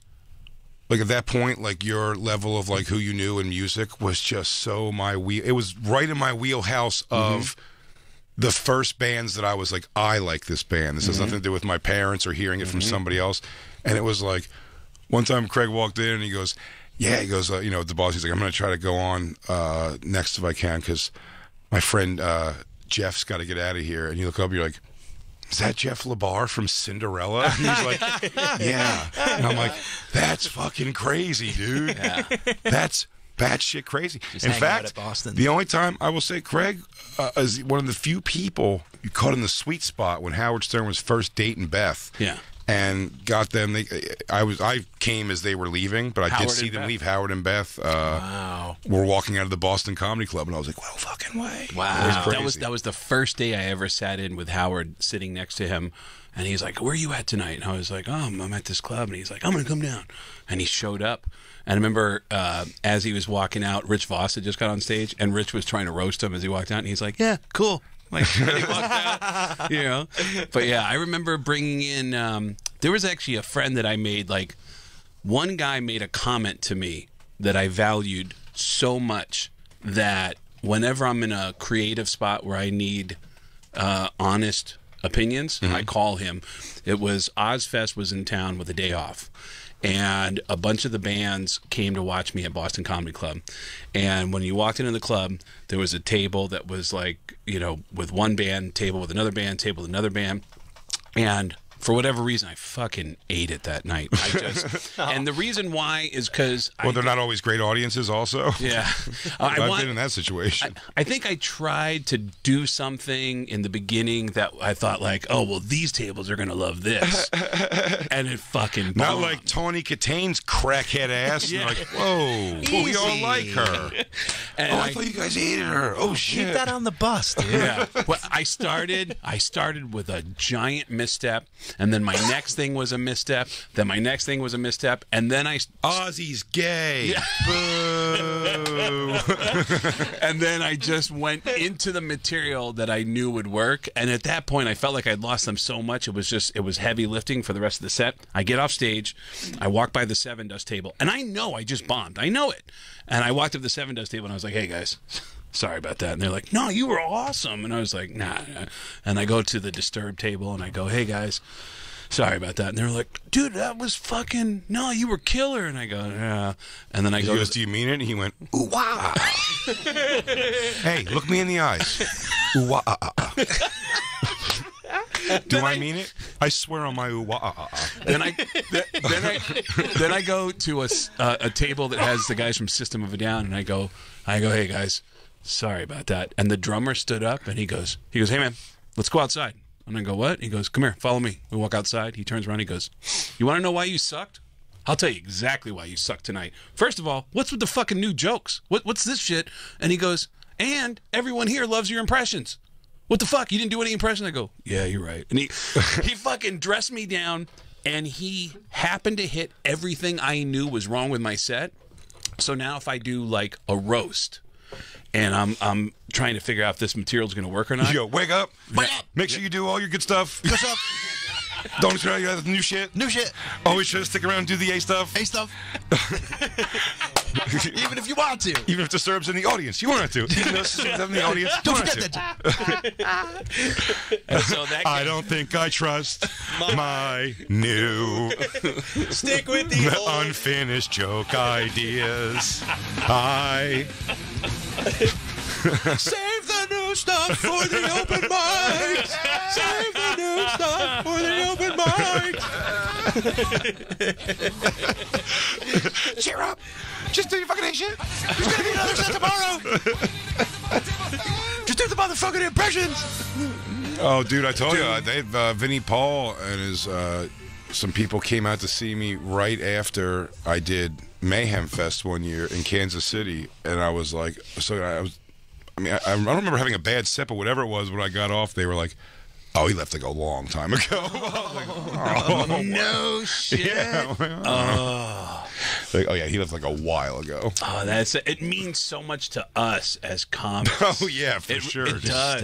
To us as comics, like Jay is a rare guy who's also performed with huge bands that I think, for me personally, there's some dumb thing where I want to be one of the guys, and that's why I want to do those shows. I want to be one of the guys, even though those gigs are the absolute worst gigs you could possibly do as a stand-up comedian. And Jay is the only guy I know who has the balls to actually go out there and say, "I'm a stand-up comic. Here's my jokes." I fucking lie to the audience. I've opened for Metallica and System. I do stuff with Corey I watched Taylor. him for Metallica here at the Bowery. At the Bowery Ballroom, and I walked out on stage and said, "Good evening. My name is Craig. I am Metallica's tour manager." Everyone was like, "What?" And I go, "The band has some very important announcements."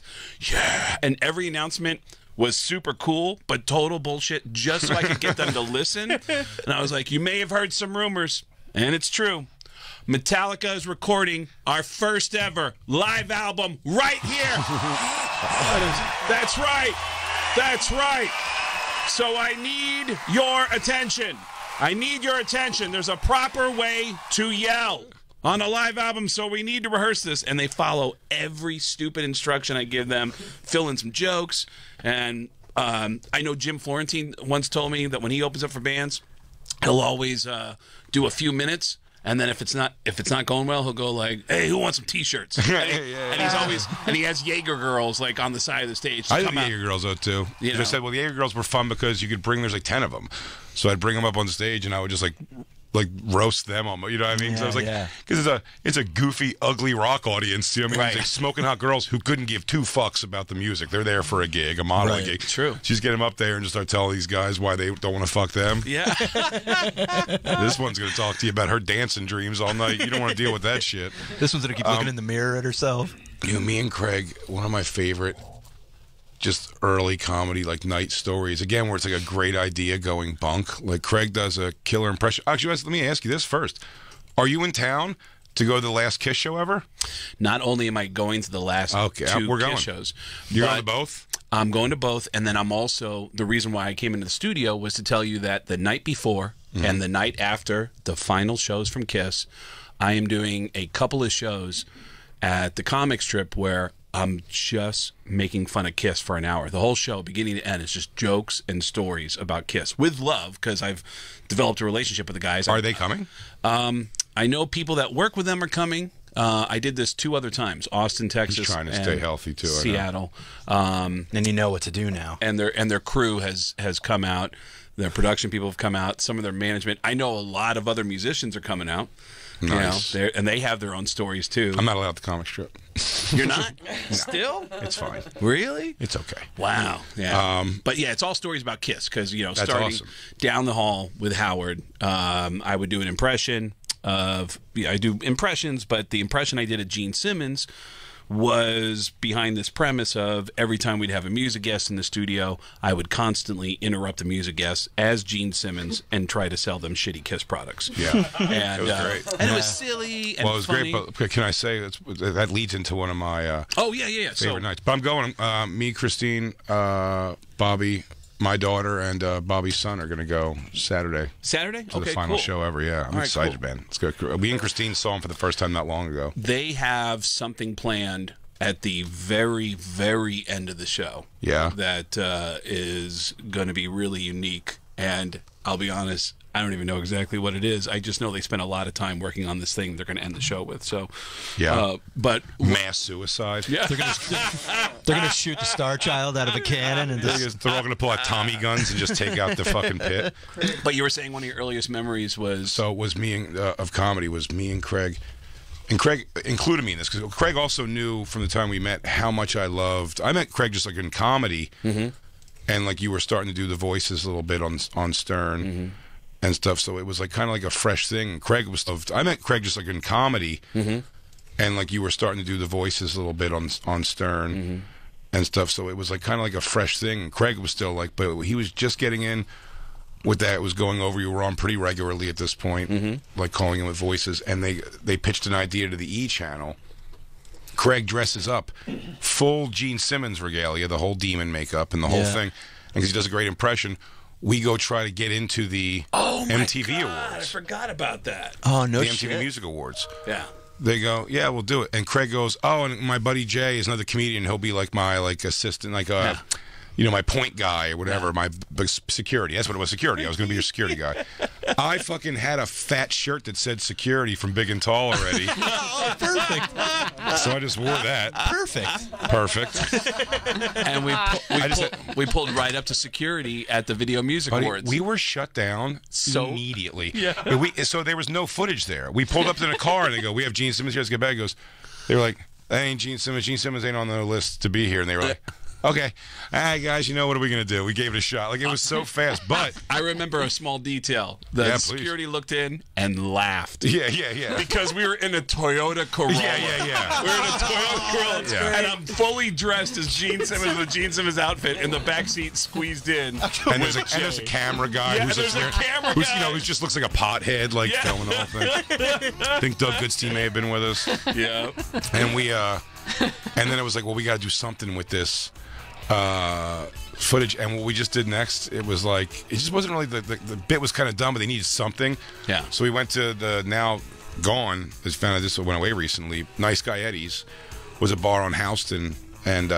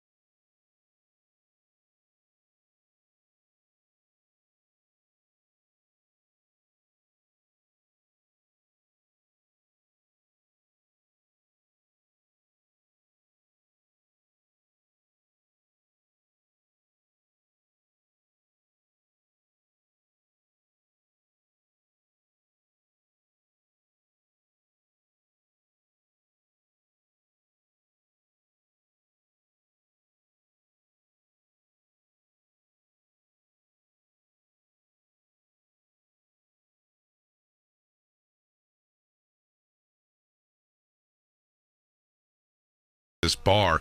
And we just went in and sat at a table and just ordered like drinks, bar food and drinks, and just sat there and ate there. Just he was in full makeup. We just didn't bother anybody. No one really, but people were like, "Is that you?" And then we're like, "Yeah." Wow. He goes out to eat once in a while in full demon gear. I mean, Craig was 7.5 feet tall. It was like he was wearing the fucking. They got him a good outfit. Yeah, they got him a good outfit. It was all Stern budget, so they spared no expense. Huh? And then they used makeup artists, yeah. And then they used it again by they had Gene Simmons coming in, and Craig was just sitting in the room in the full makeup, weren't you? And Gene Simmons didn't love it at the time. Yeah, because I walked in because we had already had the confrontation a month earlier where we didn't know when I started doing the Gene Simmons thing, and I was interrupting people as Gene Simmons and saying, "Hi, this is Gene Simmons from Kiss, and I just want to tell you that right now at KissOnline.com, you've just reminded me we have a Kiss toilet. What's the difference between a regular toilet and a Kiss toilet? Our toilet is a pay toilet. You sit down, you put in a quarter, and you do your business while you listen to Deuce." And it was just stupid shit like that. And we didn't know at the time, the real Gene Simmons, we found out later, started getting hate mail because of the shit I was saying to people on the Howard Stern show. So Gene Simmons showed up one day. He just showed up, and Gary came in and said, "Hey, so we got a problem. So Gene Simmons from Kiss just walked in the building. He wants to beat the fuck out of Craig right now." And he came in. We had a funny segment, and then he came back as a guest. And I pitched the idea, wouldn't it be funny if I showed up dressed as Gene Simmons? And I actually walked in and said, "I'm the real Gene Simmons, and you are an imposter, and I can prove it. Because I got a bunch of cheap shit I want to sell you." And I had a bag full of shit that we had written Kiss logos on. I remember a lunchbox. It was like a New Kids on the Block lunchbox. Took out his Sharpie and just wrote, "Kiss. That's $50 now." Yeah. And then you start getting contacted by people that, have you ever made jokes about somebody and the people affiliated with that organization or close to those people are like, "Hey man, I actually work with them, and here's some more stories"? Do you ever get? No, I told the world that the Barry Stock, the guitar bass player from 3 Days Grace's wife's a fat pig, but I'm trying to get him to fight me whenever he sees me. Why? What happened between you? And then his drummer reached out. Really? His drummer reached out to give you stories or to get mad at you? No. He was like, it was weird. He called up first. This thing was a little bit like, "Yo, dude, you got a problem with this guy?" And I'm like, "Yeah." I was like, "Yeah." I do reflect on. I said on the show. I said, because someone was like, "You shouldn't do the families." I'm like, "Yeah, I guess you're right, but fuck him, whatever." What happened with the guy from 3 Days Grace? That's the thing. I told you that years ago on the cruise ship, and he threw like fucking wine on the Legion of Skanks when we were doing it. But of course, it only hit me, and there was like a whole thing on Shiprocked. Yeah, holy it was nuts. Shit, whole ordeal. Fuck wow. him. Was it in the middle of an interview? No, it was. He's just walking by the table. He walked by. He told us to shut up. No one cares about our podcast, which was just a weird thing for a performer to do. And we were like, "Fuck you, dude. Fuck off." And he gave back threw wine at us. Wow. It only hit me. He was aiming for Lewis. It only hit me. That is a tale as old as time, my friend. Wow. That is a tale as old as time. So you got like someone who was in the Gene Simmons camp got in touch with you and said, "Here's more meat for the bone." Corey Feldman's camp also hates us and wants us to stop everything we do. Really? Yeah. Craig, I'd imagine there's a lot of people like that. What was the question? I gotta tell you, my friends are gonna be so psyched because to this day, the product that my friend and I still quote is when you said that you were the Kiss Cancer Center. I think that's the one that actually upset Suzanne. Drove him nuts. Suzanne Summers was in the studio, and she was telling the story about how she was fighting cancer and she was getting ahead of it. And I at the very end of the thing I said, "Suzanne, this is Gene Simmons from Kiss, and I want to tell you I am so moved by your story. It's such a story it's so inspirational that we would like to offer you a Kiss lunch pail for $49.95. If you go to kissonline.com, we'll give you the 5-cent discount." And Suzanne apparently lived in the neighborhood where Gene lived, and she went to his house and knocked on his door and said, "You're an asshole. Why would you do that in the middle of my appearance?" And he said, "It wasn't me. It's a guy. It's not me." Wow. But the people who started contacting me were people who worked with Kiss. "Hey, I got a story for you." Did I ever tell you that the love relationship advice that Gene gave to the guy who was watching him hook up with women every night? Gene, according to this guy, was hooked up. This is before he got married. he hooks up with Miss America, according to this guy that worked with Kiss. It was the reigning Miss America of that year. Gene Simmons hooks up with her. The whole crew is like, holy shit. The next night, Gene hooks up with a whore, a girl that is such a dirty, like, such a trashy girl that even the guys in the road crew are like, nice. Jesus, what the fuck? The next night, they have a day off in a town that's so small that the band and the road crew are staying in the same hotel. And this guy tells me from his point of view, he goes, I was in the lobby of the hotel. I was at the bar having a drink when Gene Simmons started walking through the lobby, and he's dragging this enormous girl with him through the lobby, and they get in the elevator. He turns around, pushes the button to his floor, and that's when he sees me. He makes eye contact and goes, folds his arms, oh yeah, bing, and the doors close to the elevator. And he said the next day at sound check, he walked up to him and he goes, Gene, hey buddy, did you hook up with that girl last night? And Gene Simmons goes, of course. And he goes, Gene, didn't you hook up with Miss America the other night? And he goes, Steve, listen to me, okay? I'm going to give you some valuable advice. You can't have filet mignon every night. Sometimes you got to go to McDonald's. It's the worst fucking love advice I've ever heard. Sometimes. Yeah. It's so funny. You know, Craig used to smart move too before he was selling tickets at all.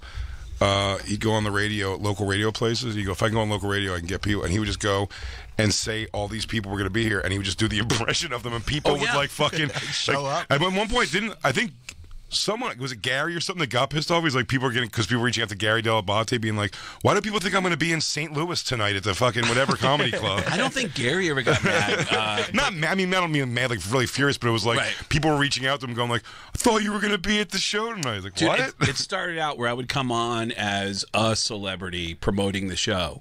And then I would be a couple of celebrities. And then I realized I could talk as like 4 or 5, 6 celebrities at the same time as long as you keep talking. So it would be Tracy Morgan, Tom Arnold, Adam Sandler, Christopher Walken, Al Pacino, Alec Baldwin are all in the studio, and the premise is ridiculous, and they're all looking. And still, some people would be like, holy where's shit. Alec Baldwin? Dude, people you said.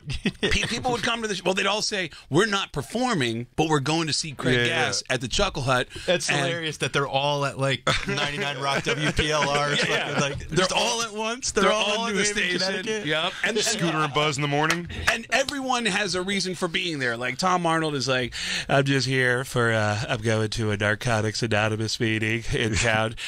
So we're going to be doing a 12-step meeting after the comedy show at the Chuckle Hut. And then Tracy Morgan would be like, I'm going to film a porno in the parking lot. I'm going to be filming. You want to go see a comedy show? Go inside the club. You want to be in a movie called Men in Back? Yeah. Come out to the white handy van in the parking lot. Speak about Tracy. Did you watch Tracy's Dark Side of Comedy? I did it. Episode. It's just, I mean, it's the story, you know. There's nothing really like different about it at all. About the car Tracy's accident? great, yeah, but it leads up to that obviously, and it goes past. But man, I haven't really stayed up with Tracy's like work beyond that. I'm just happy he's okay and working again at all. Yeah. But I mean, Tracy went from like you wipe that doo-doo off your curtains and you fuck a baby in the ass right in front of her mama. Yeah. I slap your daddy with my dick and get your mama pregnant with all that shit. Yeah. Now it shows him on Oprah and he's like, making people laugh is how I got myself not being bullied anymore. He's like crying and stuff now. You go, whoa, dude, what? Wow. He was always crying, though. He was all, dude. No, not like this, man. I don't know, But he's not dude. doing the other stuff at all. I mean, they really, compile it in this, that episode of the thing. But they show us 5,000 TV appearances where the news people are like, okay, we got to go. He's like, I'm about to pull my dick out on the weather. Yep. Whoa, All Tracy. right, Astronaut Jones, fucking calm down. See, I remember Tracy always being that guy that would get naked and get emotional. And I remember when I was living in LA, when I first got out there, I didn't know anybody yet. And someone said, dude, it was supposed to be a comedian's birthday party at this bar. I go to the bar, and the only other comedian there was Tracy Morgan. And Tracy can go either way. Like I is this Hugh Fink's barbecue? Yeah. Hugh Fink. And so I end up on a patio at this place just hanging out with some friends, and somebody ran out and said, dude, Tracy Morgan's taking his clothes off doing karaoke. And I walk back inside, and Tracy Morgan is on a microphone, and he's got his shirt off, and he's crying and singing, "We are the champions, my friend, and we'll keep on fighting." And then at some point he goes, "Wait, stop the music. Stop the music. I want to say something. I want to say something." And the guy running the karaoke goes, "Finish the song, get the fuck off the stage." And he goes, "That's fucked up." And then he walked up and I was like, wait, what was that? What did he want to say? Like, what was this fucking... Yeah, I think he's a little emotionally unstable. I'll bet. Something strikes me bad. He's such emotional. He's very sweet. I remember one time... Tracy's always been super sweet. Oh, he's great. Sweet, really great guy. kind, always funny. And honestly, I think he's fucking genius. He talks in... he kind of talks in circles, but I think it makes a lot of sense. Like I think he's just ahead of the curve, and he just talks in such an unusual way that I think people are like, "What's that guy's deal, man?" Yeah, I remember one time standing in the hallway at the cellar, and I had to light someone, and he was between me and the light, and he was just comedy, man. Like he was just going on and on about how this is what it's at, and I'm like, yeah, I gotta light this guy. Get out of the way. He just would not stop talking. And everyone's like, "Why did I What's stay the up light there?" anyway? Who's to tell you when you're done comedy? There's so many great stories about that guy. I just remember whenever he would hang out, like back when he was just doing SNL. I remember, like, if we were hanging out at Boston Comedy Club, if he was around in a social situation, there's always one comedian that would go, "You ever try to talk to that guy?" There's always some guy who's like, "Man, I don't know what that guy's." Well, it's one of my favorite things ever. I said, and Christine loves this because it's true. He came up like something happened. I don't know where he saw me that was like good. I don't know, maybe he came down when I was like headlining at Caroline's or something, and just happened to see that I was there. It wasn't like he came to see me.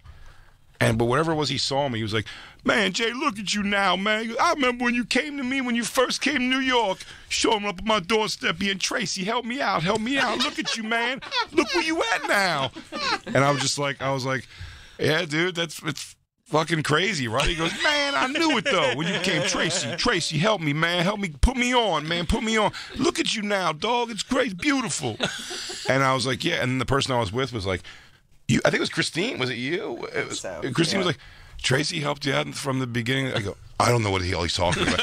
And he doesn't think I'm somebody else because he knows who I am. Dude, he's just created a thing in his head. I'm like, no. In fact, because here's the thing. It's not that he thinks I'm somebody else. Because nobody did that. Nobody showed up on his doorstep and went, "Tracy, get me on." It never happened to anybody. Dude, one step. So great. He tells you a history that you don't have together. "Man, I was almost your step-up, but me and your mom broke up because we didn't see eye to eye politically." Yeah, dude. I just say yes. You were almost my dad, dude. Absolutely, dude. That was crazy. That we built that car together, though. Yeah. That's right. What was it, like a Thunderbird?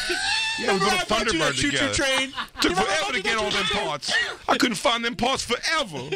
Even crazier is he knows that there is a comedian named Craig Gass who does an impression of him, and then when he sees me, he just thinks I'm a different person. Dude, I love that too. He'll be like, "Yeah, what's up, Craig?" Or no, he won't say my name. He'll just be like, "Hey, he just knows you, happening?" yeah. And I've had people right in front of me go, "Hey, you know Craig Gass does the impression of me?" He goes, "He's making a living, right? He's making a living." And then I'll be like, "Hey, what's up, Tracy?" And he'd be like, "Hey, that's my Bobo. That's my Bobo." What? All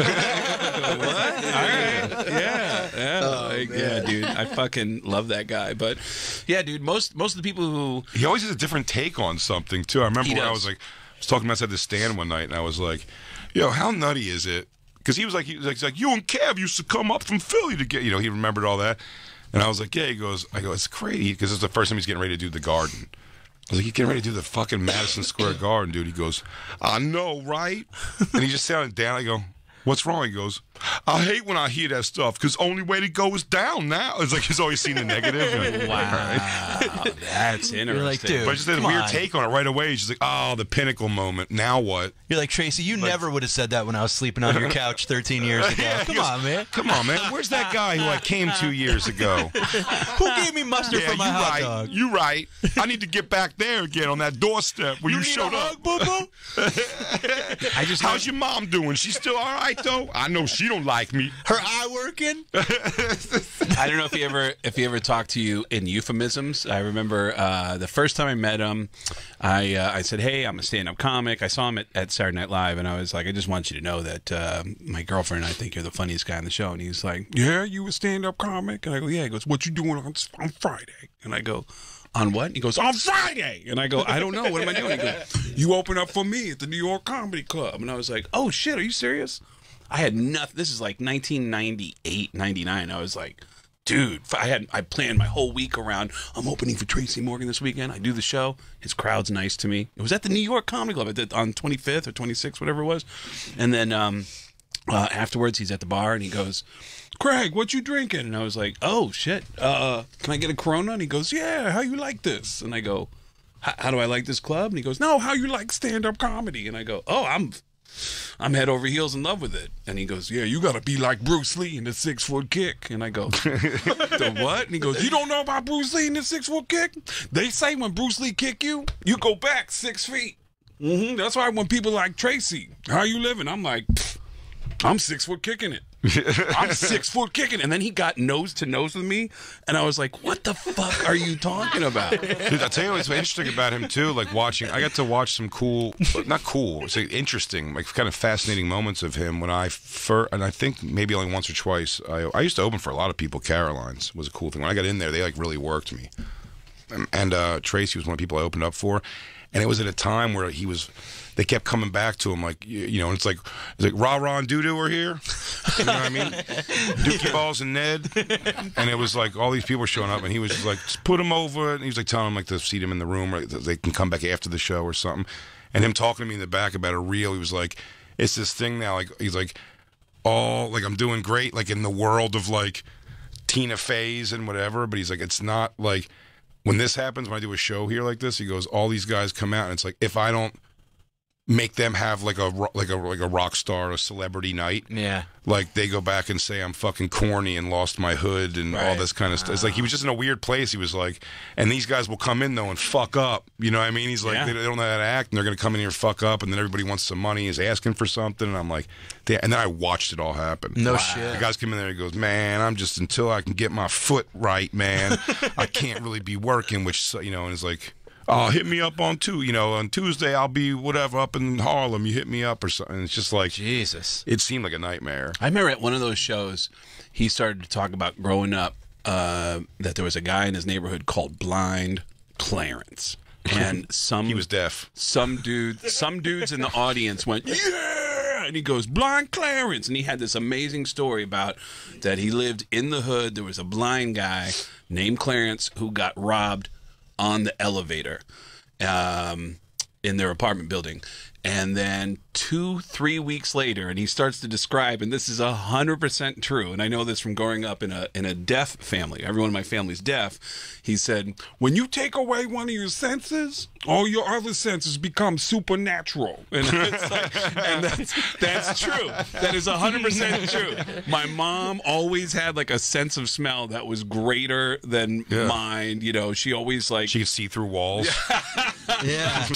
So I can taste your lies. So Tracy describes that blind Benny is in the elevator, and he smelled the scent of the guy who robbed him and just started wailing on the guy in the elevator. Because all your other senses become supernatural. Dude, my brother-in-law's family, his whole family was deaf too. Really? Both your parents were? Both my parents and my sister. Your sister, yeah. No shit. Wow, dude. Yeah, none of the kids were except the parent. Which is how I ended up doing voices, because I couldn't learn how to talk from my family. I learned how to talk by watching TV, and I copied all the voices I heard on TV. So every grade it was whatever his new favorite show was. He goes, second grade, he spoke exclusively like Captain Kirk. Yep. He's like in third grade, he was Ma'am and George Papadopoulos. Yes. I'm going to call your parents. Go ahead and try, but they won't hear you. Do what you got to do, you big dummy. Elizabeth, I'm coming. Craig Gass, everybody, he's going to be performing at the Comic Strip Live in New York City this Thursday, November 30th, and Sunday, December 3rd, making fun of the band Kiss and telling some old stories and fun shit. That's before and after their final shows Friday and Saturday. Catch me. I'm going to be there on Saturday. Me and Robert Kelly, come and say hi. It's in Madison Square Garden, everybody. But Craig is going to be again at the Comic Strip Live in New York City Thursday and Sunday this week. Check it out. Craig is absolutely hilarious. Check out all of his tour dates and get tickets at GetGass, GetGass, getgas.com. Mike Fenoya special, Don't Let Me Down, at youtube.com/@MikeFenoya. And New Year's Eve, he's going to be headlining Comics Mohegan Sun. For tickets and tour dates, go to MikeFenoya.com. Where's Bobby? Let's get Bobby's stuff in there. Bobby's going to be in Dania Beach, Florida, December 15th and 16th. After that, Fort Wayne.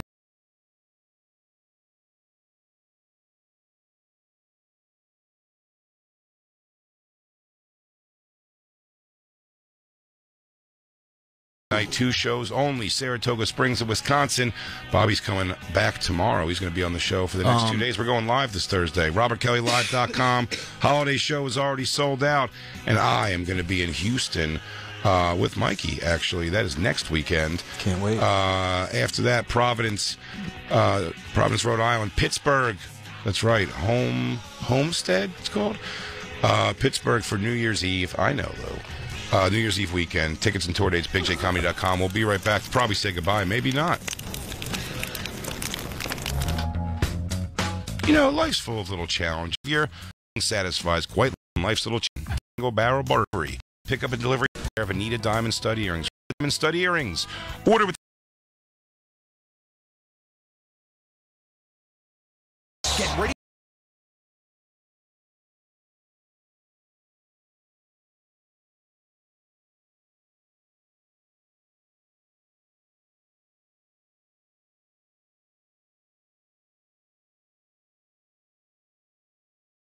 It's just been so busy, and I'm sure the cost is out of our budget. Well, Jen told me that they got a $500,000 term life insurance policy from Ethos for less than $23 a month. All online with no complicated forms and no medical exam. All they had to do was answer a few health questions. Wait, no medical exam and all online? I know, right? It's not easy to think about, but if something happened to you, James and I would be... Okay, I get it. Let's get a quote from Ethos right now. Wow, you were right. There's no medical exam, and Ethos makes...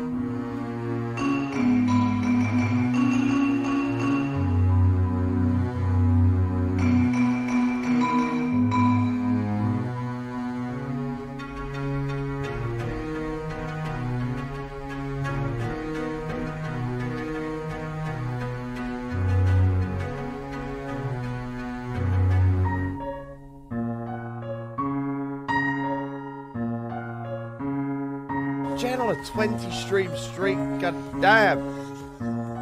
That's crazy. Thank you, Jen. Is that an emote for it?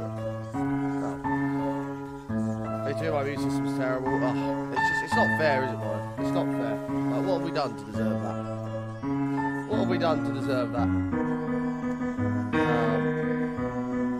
Hey, Catfish, how are you? I'm trying to think if there's any news to talk about this morning. A big thank you, I guess, for all the love on Friday, which is addressed that. Big thank you for all the love. We managed to save the streak. We're on a streak of 13 streams in a row. Hit the big goal. We're going for 14 today. I can't believe it's still going. It's actually crazy. But updates on when we're going to be live. I did end up taking yesterday as a normal day off. Ended up I needed it. But I'll be live today. I'll tell you how currently. We'll be live tomorrow. We'll be live Tuesday. We'll be live Wednesday. We'll be live Thursday. Every day. And Friday. Although this weekend coming, the second I won't be here. I won't be here.